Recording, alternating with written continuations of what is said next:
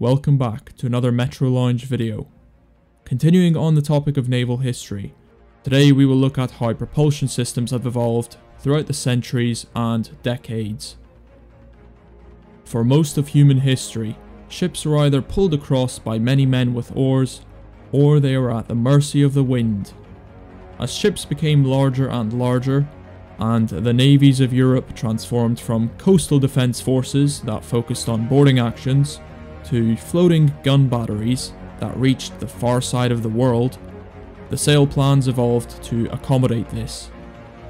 In my previous video, I discussed the evolution of these sail ships step by step, but for the purposes of this video, we will keep it brief. Tudor period English naval royale ships of the larger carrack variety may have had 3 or 4 masts, with a mainsail and a topsail, and lateen sails. Ships in the 18th and 19th century Royal Navy had topgallant sails, staysails, jibs, and a spanker in place of the lateen sail. Apart from these small variations, the basic concept remained the same. The sails would create lift and pull the ship with them. A new form of propulsion, harnessing the energy of superheated steam. No longer were ships at the mercy of the elements or the strength of men. The SS Savannah, technically the first steamship to make its way across the Atlantic, although it did this mostly under sail power, with a 90 horsepower steam engine and paddle wheels on either side for propulsion. The first truly steam-powered crossing happened in 1833, with the SS Royal William, a 276 horsepower steamship with a top speed of just under 12 knots. This was not fast, but unlike a pure sail ship, it was consistent and on-demand power. It consumed about 17 tons of coal per day to achieve this crossing. The most common type of steam engine at this period was the side lever. This classification refers to the connection mechanism as opposed to the actual drive method of the engine. This engine is an evolution of the beam engine, and it was only suitable for paddle steamers. Direct acting engines replaced these propulsion methods, with pistons being connected to the crankshaft either directly or via connecting rods. These were far more efficient, lighter engines that required less space. These paddle steamers were eventually replaced by the more efficient propeller form of propulsion, with the SS Archimedes having a single propeller fitted and driven by twin-cylinder vertical steam engines.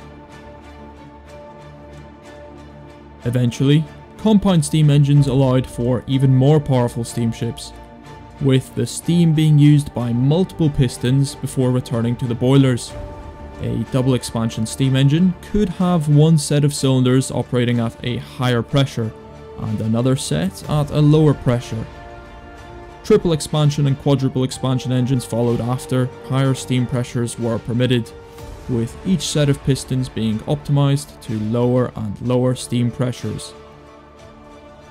These ships had come a long way from the early days of steam power, and ships no longer required sail power as a backup by the 20th century.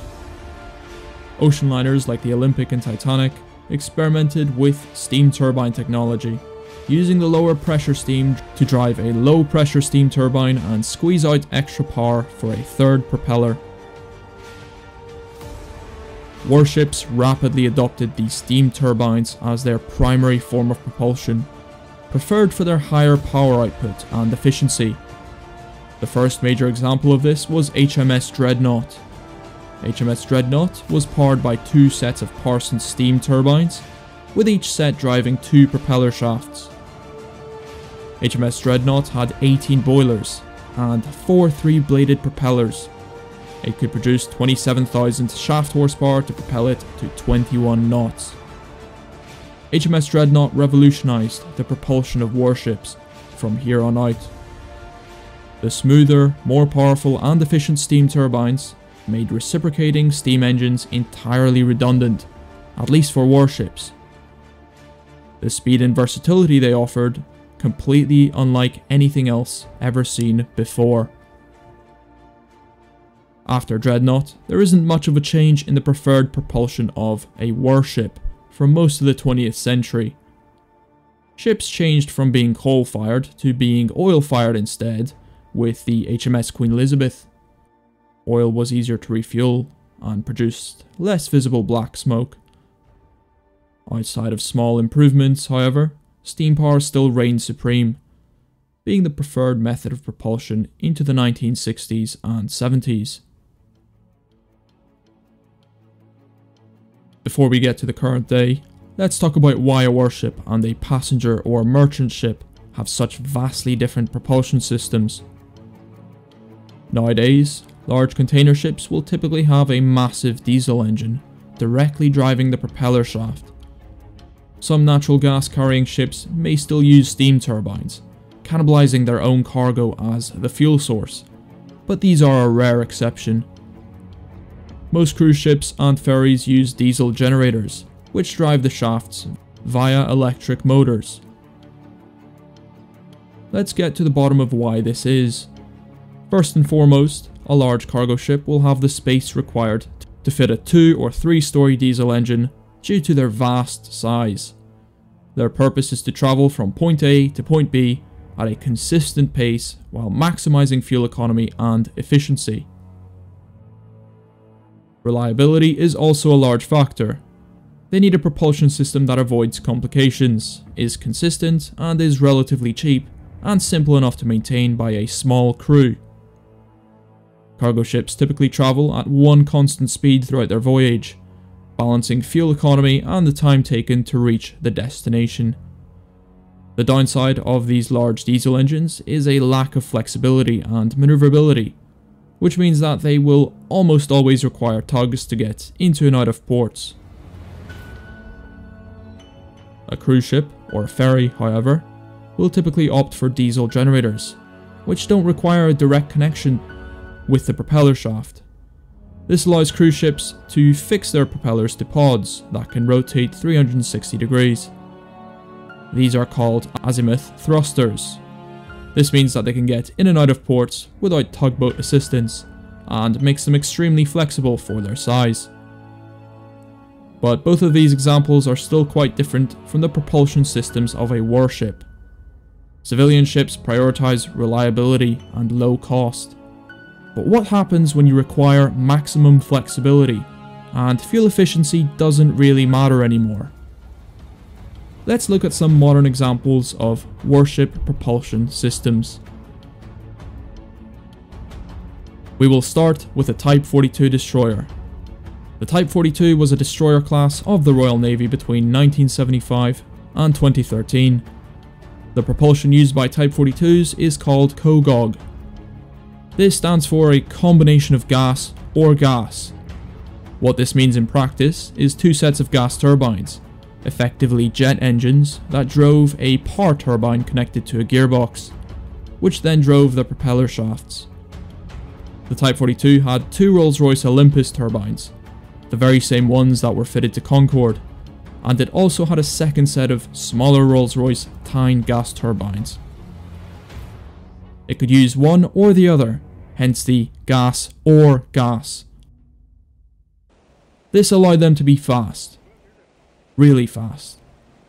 They could travel at speeds in excess of 30 knots, with 50,000 shaft horsepower per Olympus engine.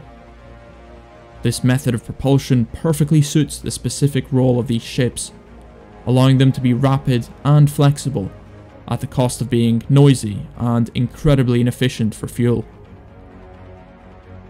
I should mention why the gas turbines superseded the steam turbines before I continue.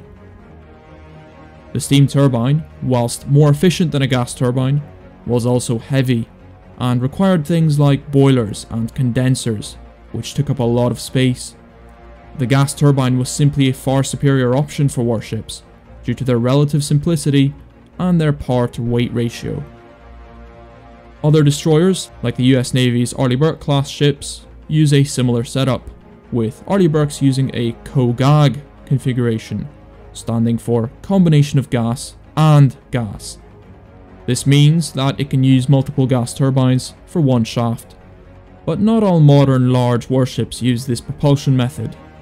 So why might different warships use different forms of propulsion, if Kogog and Kogag are so good? To answer this, we will have to look at the Type 23 frigate of the Royal Navy. The Type 23 was originally built with one main goal: hunting submarines. This means that keeping quiet is a necessity, but as we know, a warship also has to be adaptable. It should be able to sacrifice economy and sensibility for sporadic bursts of high speed and maneuverability. This is why the Type 23 uses COD-LAG drive, standing for a combination of diesel, electric and gas. This allows the Type 23 to cruise around using diesel generators only, the shafts being driven by electric motors. This not only allows the Type 23 to be quiet when hunting submarines, as 2 of the diesel generators are in soundproofed enclosures and 2 are above the waterline, but it also allows it to be fuel efficient when cruising at a leisurely 15 knots. But when it needs to sprint, it can clutch in 2 Rolls-Royce Spey gas turbines through a gearbox and achieve speeds of 30 knots. It does not necessarily need both gas turbines driving both shafts when sprinting, as one shaft can be driven by a gas turbine and the other by electric motors. An alternative propulsion system to this would be COD-LOG, in which either diesel-electric drive or a gas turbine can be used, as opposed to both at the same time. So then, surely this covers all the modern propulsion methods of a warship? Not quite. There is a relatively new propulsion method, although it is a fairly controversial one. This propulsion method is called IEP, or Integrated Electric Propulsion. The examples we're going to use for integrated electric propulsion will be the Type 45 destroyer of the Royal Navy, as well as the Queen Elizabeth class carriers. Integrated electric propulsion uses diesel generators and gas turbines, just like COD-LAG or COD-LOG. The difference? There is no connection between any of the engines and the shafts.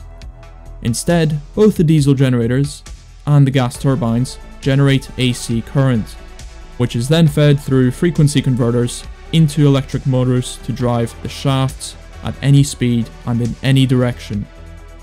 This allows for the most amount of flexibility with the least amount of mechanical complications, removing the need for gearboxes entirely. This system has not been implemented well in modern destroyers, however, with cooling issues being prevalent, as well as underpowered diesel generators having to be supplemented by gas turbines constantly. I should also mention that IEP is also used by the ocean liner Queen Mary 2. This is because, unlike a cruise ship, ocean liners are also designed for speed. I did not include nuclear warships in this video, because at the end of the day, they are just steam turbine driven ships with a different method of boiling the water. So that covers it all, from the galleons of the Anglo-Dutch Wars to the third rates of Trafalgar, from pre-dreadnoughts to the battle cruisers of the Second World War to the guided missile destroyers of the modern day.